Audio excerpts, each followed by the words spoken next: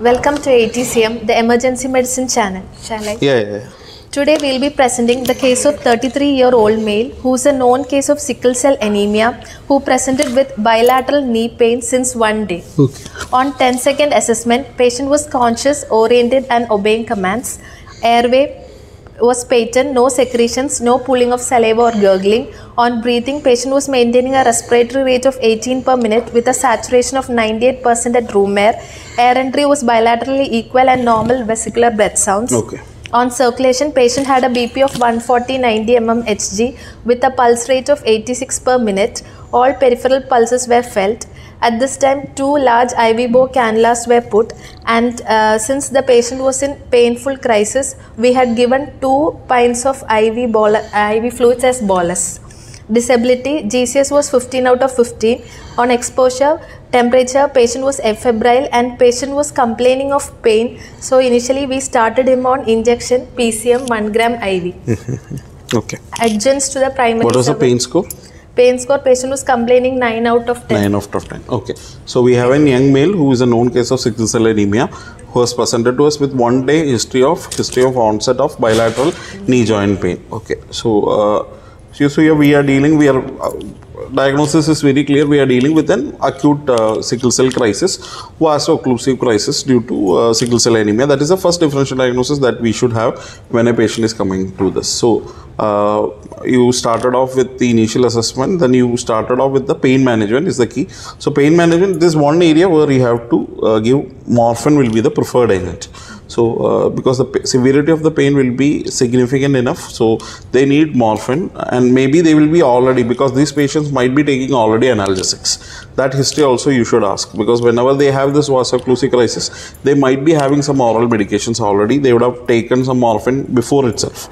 So that history also you should be asking, but maybe IM not required, or if you are worried of giving an IV, you can give subcutaneous also, which has got very good absorption also, and it can have a rapid pain relief. So morphine, around 3 to 5 mg of morphine you can give for this patient along with an antiemetic. Then you have to look for the reasons why he has developed this crisis. So what are the common reasons? Once you said is dehydration. So what will be the reason? He has been traveling.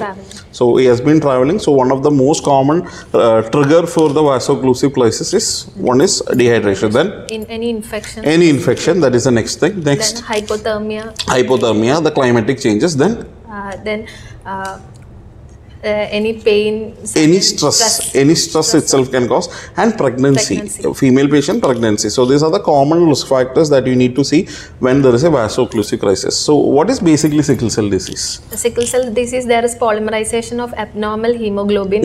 In the beta chain, glutamic acid will be substituted by valine at the 6th position. So what will happen to the shape of the RBCs? Shape of the RBC, there will be sickle shape. Okay. Resulting in vaso-occlusion. The sickle cells get sequestrated and it causes occlusion. So that is one of the pathophysiology based behind this, and the most important, when we call sickle cell crisis, it is vaso-occlusive crisis.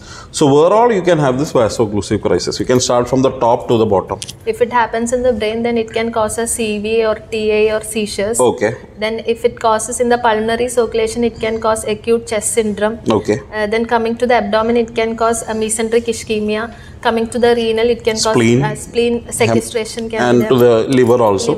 Sequestration. Then coming to the renal, it can cause renal failure. Coming to the digits, it can cause dactylitis in the patient. Then it can cause priapism in patients. Okay. Then to the joints, avascular necrosis. Very common, avascular necrosis to the joint everywhere. Wherever there is a blood flow, it can go and the obstruction. So that is the most important thing. Then now coming to the most important common will be acute chest syndromes. What are the reasons for acute chest syndromes? There will be sickling will be happening in the pulmonary circulation, leading to pulmonary artery hypertension, which can go for core pulmonale. Okay. And then the patient develops severe dyspnea, saturation fall. That is one reason. Then what it can cause infarction also. To the lung segment, it can cause infarction, and sometimes it is very difficult to differentiate between a pneumonia and an infarction in this group of patients. So very difficult to tell that it is a pneumonia in a patient presenting with acute chest syndromes. So that is the next thing. Then overall it can cause an occlusion. what will happen? The patient can have, imagine that the patient is not breathing well because of the pain, and there will be atelectasis. So atelectasis, because of that, there can be again hypoxia and carbon dioxide retention. So we need to treat that hypoxia by supplementing oxygen. And most importantly, this is one area we need to start incentive spirometry very early. So in ICUs, we will start incentive spirometry. Maybe this group of patient, very early we should start incentive spirometry, otherwise the pain will not be relieved. So that is the regarding acute chest syndrome. And coming to the acute abdominal pain, the most common, as you said, to the spleen, to the liver, and to the mesenteric ischemia. So when such patients come to the ED, what are our priorities? What all you want any investigation? When you ask me routinely, immediately you don't need any investigations. You need to start treatment, maybe morphine, around 3 to 5 mg of morphine you have started, then followed by rehydration. And next thing, you have to look for any evidence of infection. So if the patient has got any history of fever, definitely we will go for infective markers. But otherwise, you need to look for the common reason why the patient have come in with crisis. So there is no fever for this patient as such now. So dehydration was the reason, and you have started on IV fluids. Continue again. Adjuncts to the primary survey, we had done a VBG to see the HB of the patient, and the HB was 10.7. Then we had done a CBC CRP to rule out whether any infection was there. Total count was 11.8 and CRP was 0. Okay. And coming to and if there is hypoxia, that is very important. You have to look for hypoxia also. If there is hypoxia, you need to supplement them with oxygen. But acute chest syndrome is not there. So it is not acute coronary syndrome. It is acute chest syndrome. It can cause an acute coronary syndrome also. It will come under that strategy itself. Then coming to the sample history, 33-year-old patient who was diagnosed to have sickle cell anemia at the age of 5 years. His both parents were sickle cell heterozygous, and the younger brother is also heterozygous. Okay. Patient was on folic acid. Patient was started on hydroxyurea but stopped by himself due to GI issues. He used to have recurrent febrile episodes requiring 1 to 2 transfusions per year.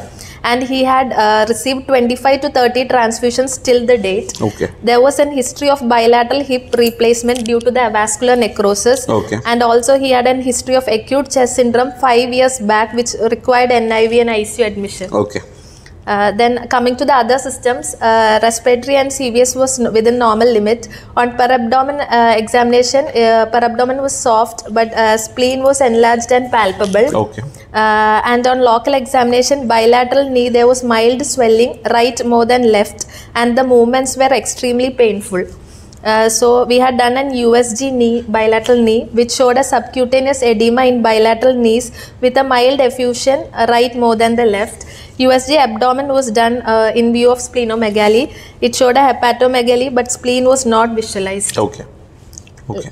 Later, then patient got admitted under hematology. So basically, in an emergency room, when such patient comes, it's very easy for us to manage. It's easiest to tell.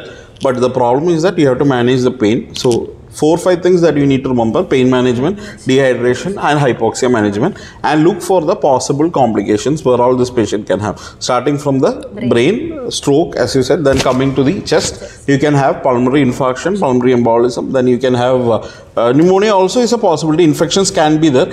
Whether you want to give any antibiotics for this patient? If in case of infection, then we can give. Otherwise, if there is previous history of infections also prophylactically. Yeah, this is a high risk patient, so maybe he's going to get admitted to the hospital. Maybe in this case we can start on maybe with a penicillin prophylaxis. And what will the other things that you wanted to do in him? There is no hypoxia. Hydration, after hydration, how is pain improved? Pain was improving. Pain was improving. So definitely one thing that you don't wait till you give paracetamol and see how it is responding. Straight away go and give opioids. So that is the dictum in pain management. And how fast you should give pain management? It should be given within 15 to 30 minutes when the patient comes. That is for any patient that is coming with pain to the ED. For this here, the pain will be so severe and they will not be able to tolerate any amount of pain, because this sequestrated RBCs, the flow will be limited, and as a result they will go for vaso-occlusion. Anything else that you wanted to add on for this patient? So he had a history of complications already. Yes. He had an acute chest syndrome. He had avascular necrosis. Whatever be the so-called issues, he had already. So that's it. Okay. So our take-home message: whenever you get such a patient in the ED, our aim: first, hydrate the patient. pain management, morphine, opioids, any of the morphine and opioids. Then if it is not resolving, you can think of other giving agents like paracetamol, maybe naproxen, all those things can be tried. And next down the line is the reason why he developed this. So here he has been having dehydration, which was the trigger for the same. So with dehydration, we have to correct, and you would look for any hypoxia, and you have treated that, and if required, you need to start on antibiotics and refer to the hematologist for further management. So when you want to do a transfusion in the sickle cell anemia? Usually in sickle cell anemia, we keep the HB around slightly above 10. Okay.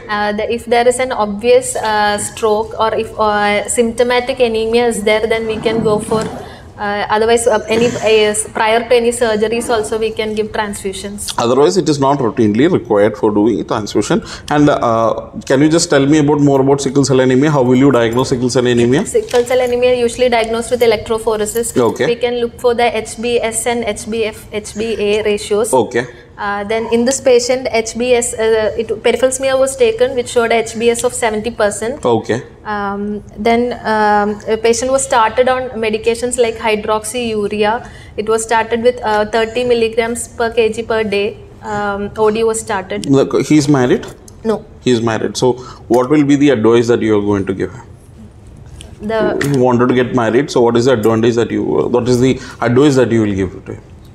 No, sickle cell counsel about. Definitely the counseling has to be done, and definitely there is a chance that the patient, it can be a trait, and there is a possibility. Definitely he should not marry somebody who is having already sickle cell.